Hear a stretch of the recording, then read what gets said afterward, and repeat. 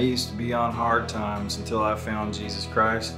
Fortunately, being able to come to Adult Teen Challenge has completely rearranged my life. I used to be, I don't know, a less than disreputable person. And I say that with a smile on my face because I know what I am now.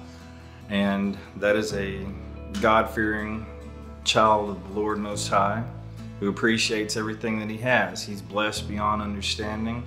And whenever he could not figure out what he was doing with his life, he learned to go after verses like Jeremiah 33:3.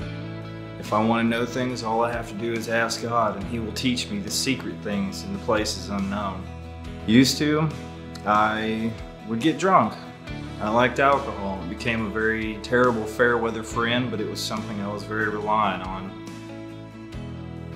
I snuck around like a ninja, did all sorts of bad things, tried my best to fly under the radar, live life in a way that was not appealing. And something that went from a good time became a crutch, and then it became a full-blown addiction. Much like how I would treat my afternoons of getting lit and blowing things up for fun, that's what I did to my own life. I destroyed it.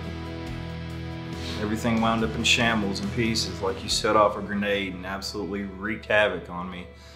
I found the Lord, or should I say he found me. He wasn't a Cheeto under the couch when I was looking for the remote.